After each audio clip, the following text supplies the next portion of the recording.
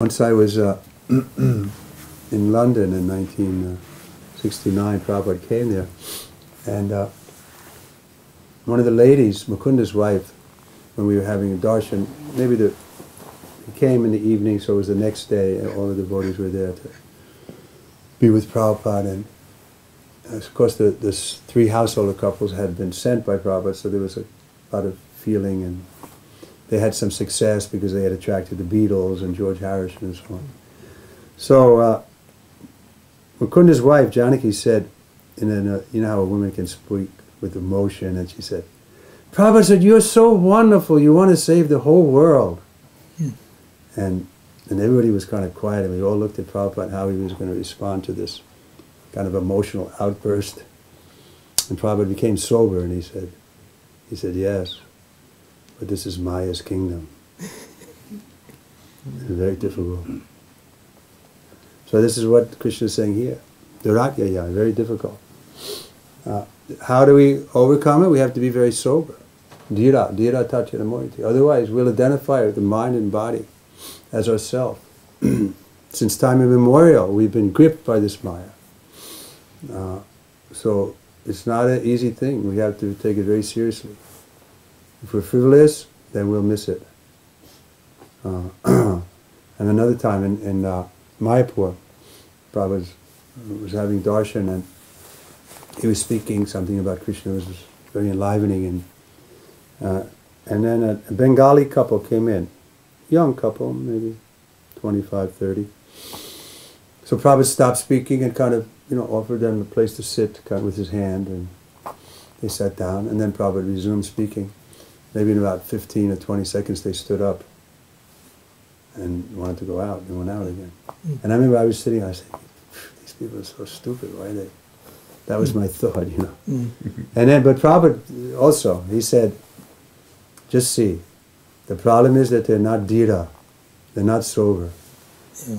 They won't sit and hear philosophy, even for 5 minutes. Oh, I should go and do something. But this is the qualification. We have to hear.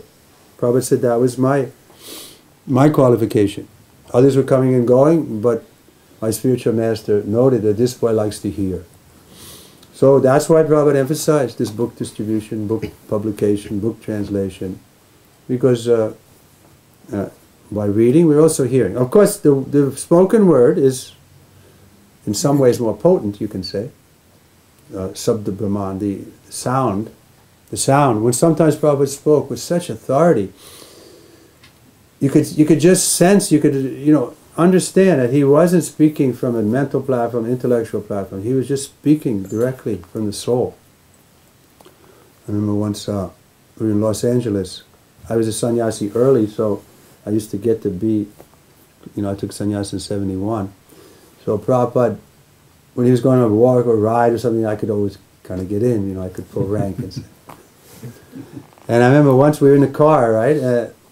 Prabhupada was in the front, I think, and the three of us were in the back, Rameshwar maybe and someone. And we came a different way in the alley, and the devotees didn't see us, and they were mostly in the street, and they were chanting and so on, and Prabhupada saw the devotees, and how enthusiastic they were. And he suddenly spoke from real, 100% authority. He said, they cannot check this movement. They cannot check this movement, he said. It will go on unchecked for 10,000 years. So when he spoke like that, it wasn't an intellectual thing. It went right into your heart, and you could understand it. This person's not bluffing, he's not a fool, he's not making something up. And similarly with Krishna, when Krishna speaks throughout Bhagavad Gita, that he's the Supreme Personality of Godhead, that this is his Maya. But still the Mayavadis come and say, oh, it's not Krishna we have to surrender. We have to surrender to the unborn within us or something. Isn't it? Have you experienced these rascal Mayavadis? Yeah, they want Bhagavad Gita without Krishna. Prabhupada, I saw it, that he was most disturbed because of that. That therefore he made Bhagavad Gita as it is. And in the introduction he says how people have spoiled it. Bhagavad Gita. So we have to present it like that.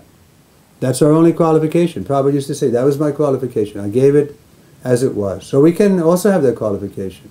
I remember once, another time in London, the little temple in Bury Place, Prabhupada was giving Bhagavad Gita class in the evening. It was in the winter like this. And he was there from September to 3 months, September, October, November, like that, until the middle of December, middle of September, the middle of December. And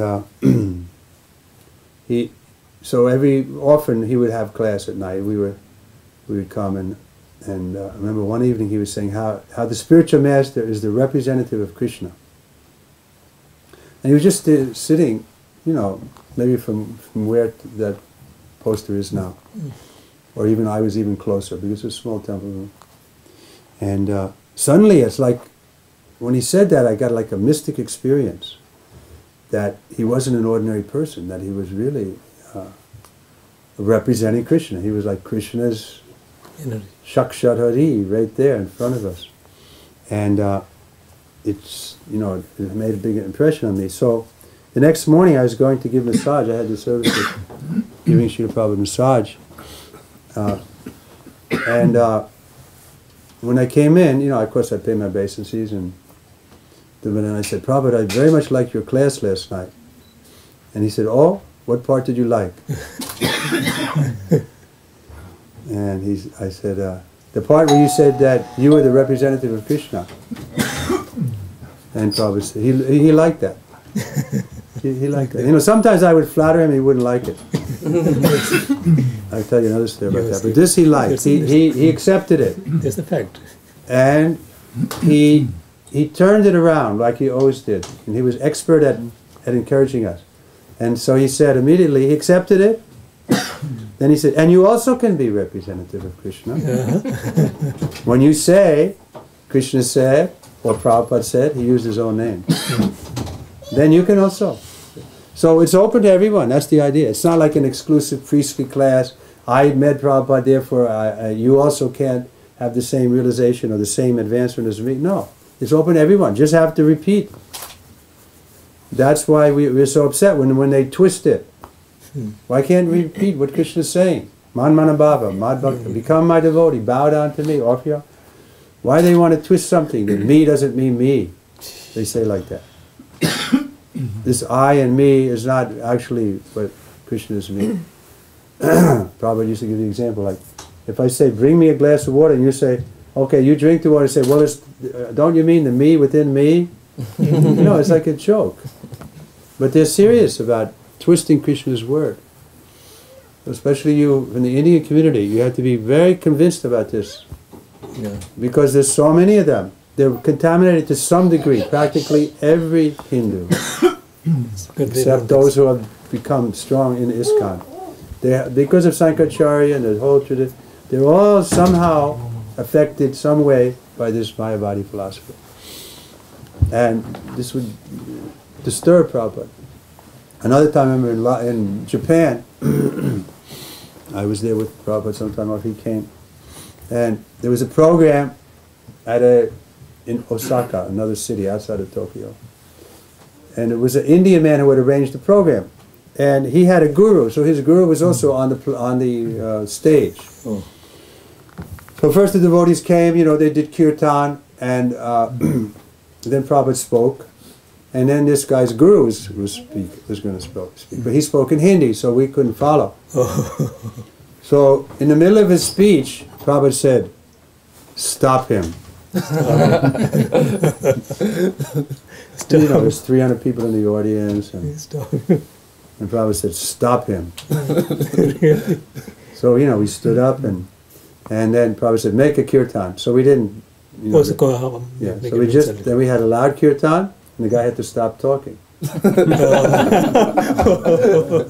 So he said, then afterwards he told it, he said, I could not tolerate. He was minimizing Krishna. Yeah. He was saying that there's 5 that you have to worship. What is it? Panchabuddhas, Panchamahabhutas.